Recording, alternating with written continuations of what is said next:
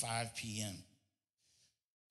If you found your scripture, if you go ahead and stand, Hebrews chapter 13, verse 8.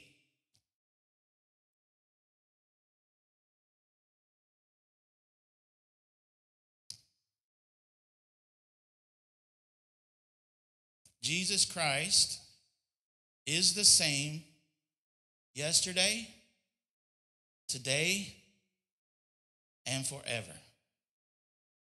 Jesus Christ is the same yesterday, today, and forever.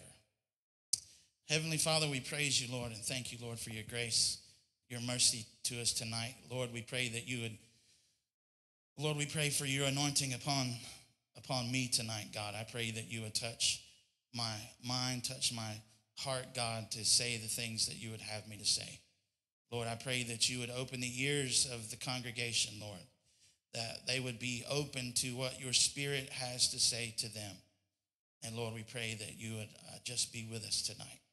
And in Jesus' name we pray. Amen.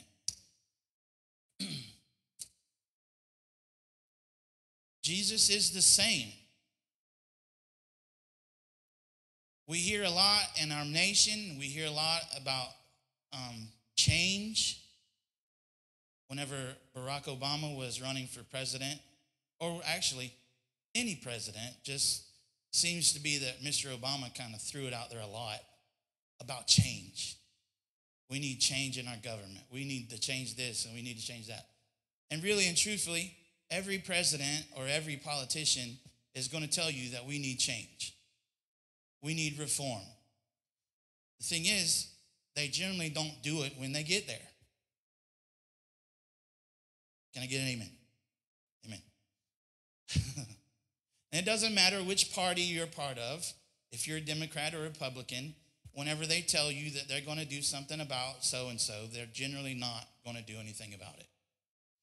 Because I'm fixing to go on a little rant here, and I'll be done. Because they really don't want change. They want things to stay exactly the same way that they are. They want to be able to argue back and forth every day. And they want that money that's coming into them from different companies and all this other kind of stuff. Okay, I'm done. Change is something that God knows about. And yet, at the same time, he does not change. He does not change. God has not changed from the Old Testament to the New Testament. God was just as loving in the Old Testament as he is in the New Testament. It doesn't always seem that way, but if you read the Old Testament, God was just as gracious and just as loving in the Old Testament as he was in the New Testament. And it didn't matter. It didn't matter it didn't matter if you're a Jew or Gentile. He showed everybody love.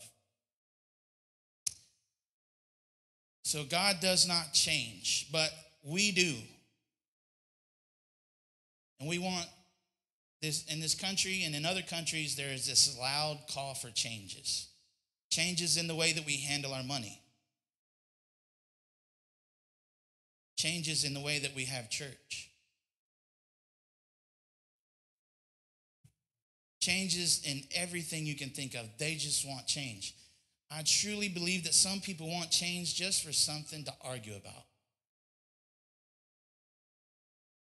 It's got to that point.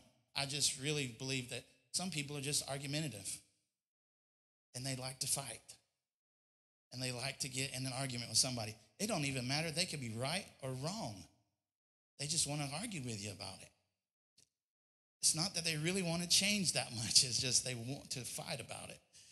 So change is something that is good in the Christian life. We should be growing. We should be maturing as Christians. There should be some change in our life. But not all change is good. Some things that you change is not always good. If I change my diet, it's going to be good.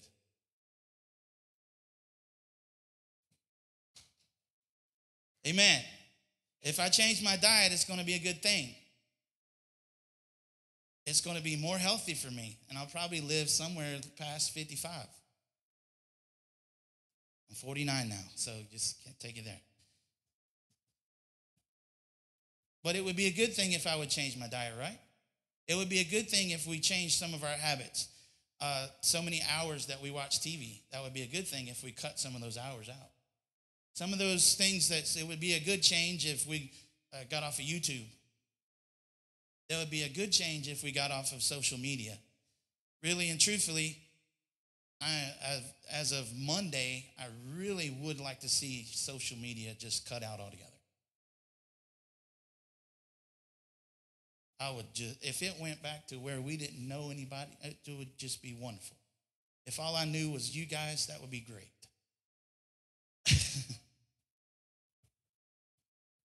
I'll tell you, it'd be a less hassle when I got all these people in my direct message in the Instagram trying to get me to look at their photos. And it's not a good thing, y'all. And it's almost on a daily basis. I have to block somebody almost on a daily basis. And I get tired. I just want to get rid of everything. Just throw my phone in the garbage, the toilet, whatever would make it better. But so change is good, and saying sometimes change is bad. But God does not change. The scripture says Jesus is the same. So what about Jesus hasn't changed? What about Jesus hasn't changed? The fact that he is the Messiah and Savior of all mankind, that has not changed. He will forever be our Messiah. He will forever be Savior of this world. If this world goes on for another 5,000 years, Jesus will still be the answer to the problems of this world. He will still be the answer to the problems of your heart. He will still be the ultimate answer to the problems of this world, to the problems of sin. So he has not changed. He has not changed in his status as Savior. The Bible says that he is the way, the truth, and the life, and no man comes to the Father but by him. He also said, I will never leave you and I will never forsake you. He will always be with us even to the end of the world. That promise does not change. The promises of God are yea and amen. That in contemporary English, that is yes, and so be it. The promises of God. So if we are serving a God who does not change, and he does not change his promises, so we can stand on those promises. And if he tells us that he's going to take care of us, that means that he's going to take care of us.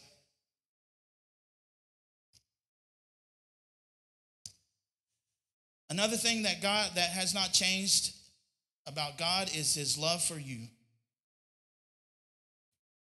I don't care what you do. His love does not change for you. You can walk away from God and backslide. He does not stop loving you. He is continually. Whenever I was a kid, I for about 3 days, I said, I'm done with this. I was 15 years old. Something happened. I don't know what it was. I don't even remember. But I'm done with this. And for 3 days, God followed me around going, you're not leaving. I still love you. I still got stuff for you to do. I said, okay. Okay, you still love me. I'll take that. Listen, if he never called me to do anything, just the fact that he loves me is the greatest thing. Because he doesn't have to.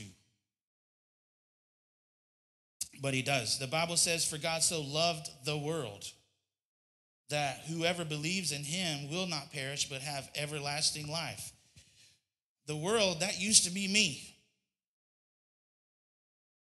I'm not part of the world anymore. I'm a Christian.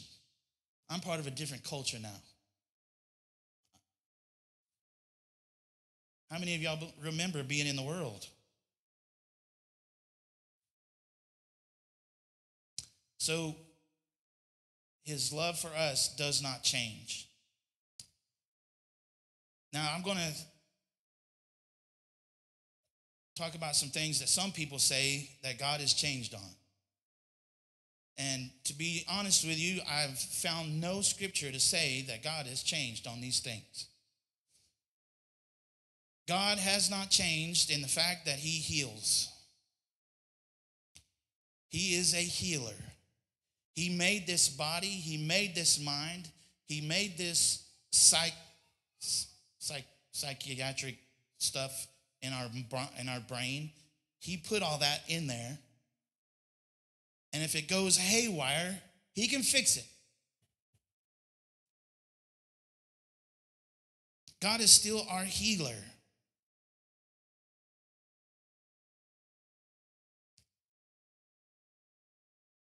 Some of you are new, so some of you haven't heard the story yet of Mason when he was 1 year old. He was, at 1 year old, he was probably about as big as he is now. He was a big kid, y'all. He was a big kid. He was heavy. He was a solid rock, man. And you know how you carry kids around on your hip? You didn't carry Mason around on your hip. Once he started walking, you just kept him walking. But you couldn't carry him very far. So Mason got sick, had a cold or something. And he got a fever. And he had febrile seizures.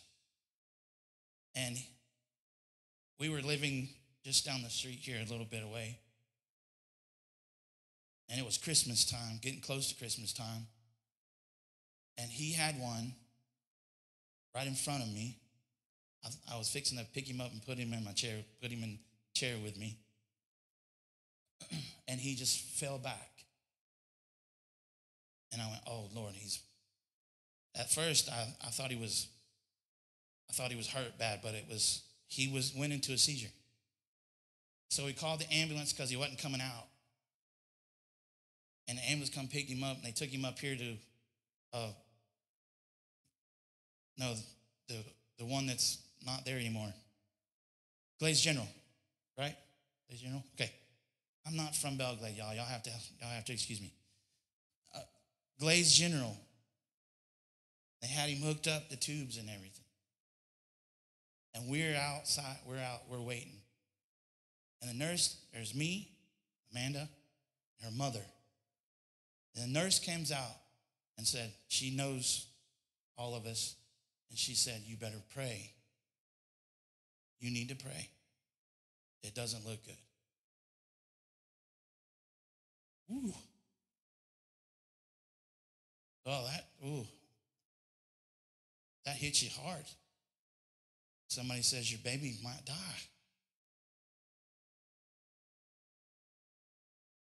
I got up from my chair and I went outside and I sat down on the ground and I begged God.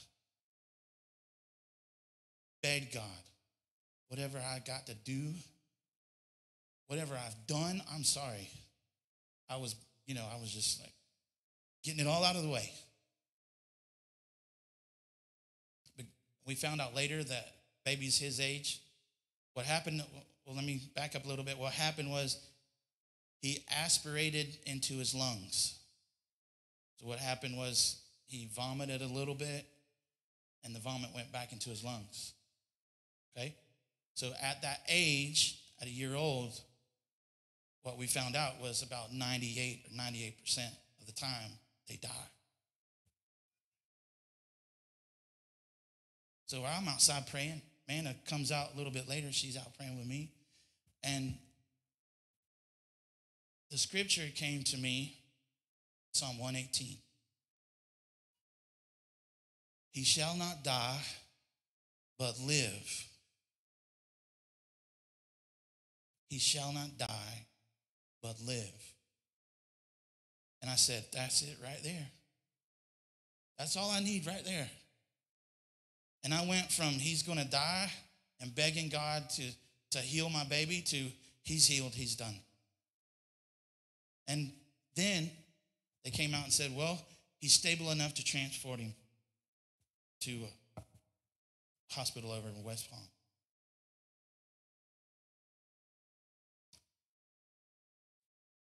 There he is. He's still here.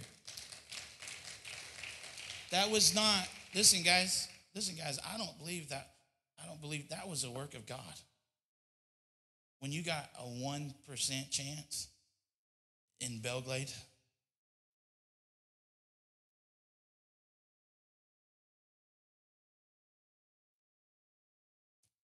Amanda likes to say about Lakeside, she says you go in with a urinary tract infection and don't come out.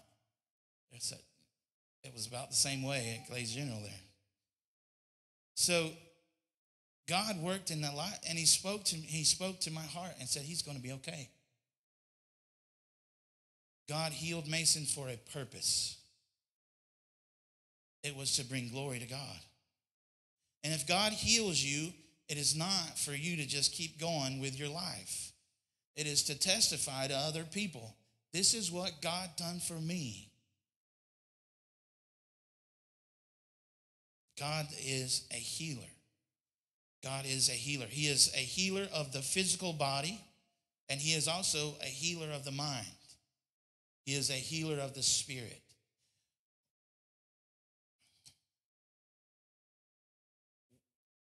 Whenever you give your life to Christ, there's some people, they still have some baggage in their mind, and they still have some things that just go on in their life, and they're just hard things. But God, whatever is going on in your life right now that's hard, whatever the devil keeps telling you in your mind, God can heal that.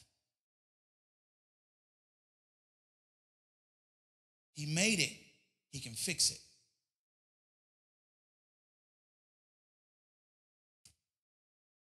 He's not only just a healer, but he is also our provider. But my God shall supply all your needs according to his riches in glory. I like the last part of that, according to his riches in glory. God does not have trouble with money. Amen? He owns it all. He owns the cattle on 1,000 hills. Actually, he owns the cattle on all the hills. God doesn't run around, if God doesn't run around going, Gabriel, Aaron needs $50 and I ain't got it. Michael, Aaron needs $50. Sorry, I'm out this month. No, he is our provider. Listen, that job you got right in the nick of time, God got you that job.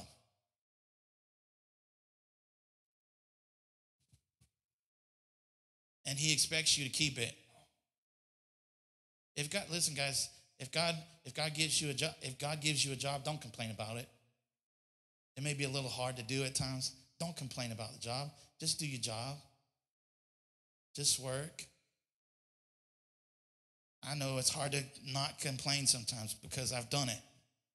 I'm really good at it.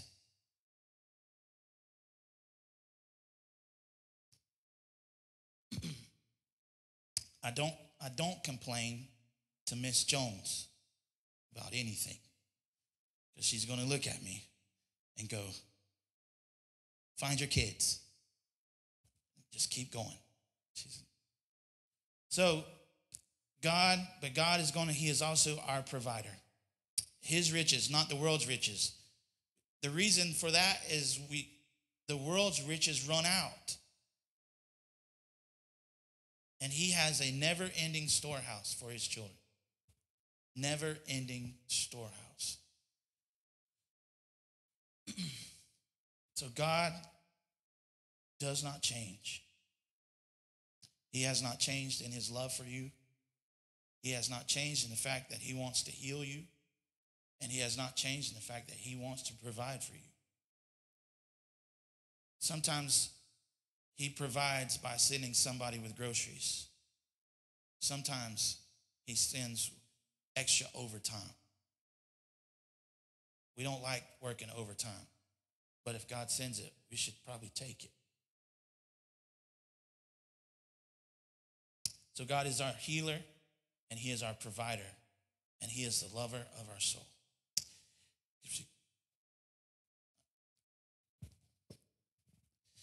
If you could stand, please.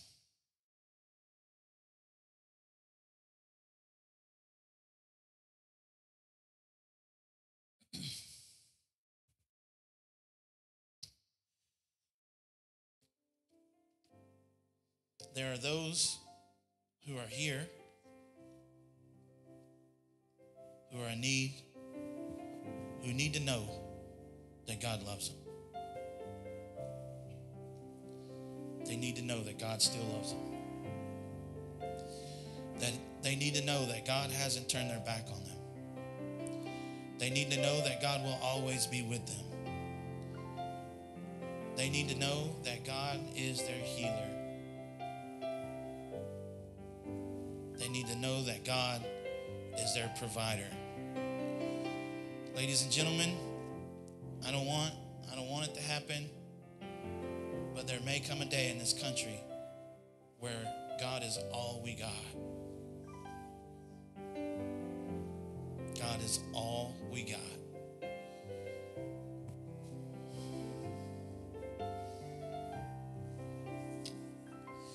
Heavenly Father, I praise you, Lord, and I thank you, Lord.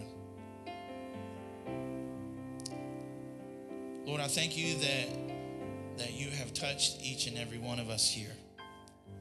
Lord, I thank you for those who came out to hear your word and to listen to what your Spirit has to say. And God, I pray that you would touch their heart, touch their mind, God. Lord, I pray that their needs would be met tonight, God. And Lord, we ask these things. In Jesus' name we pray. I want to open the altars. And actually, first, what I want to do is if you need physical healing in your body, I want to start with that. I want to start praying for those who need healing. And while we're praying for them, if you need to come to the altar, come to the altar. The altars are open, and we have plenty of people who will come pray with you and pray for you, who know how to pray for you, who are Spirit-filled believers. And so if you need healing today, if you could come stand right here in the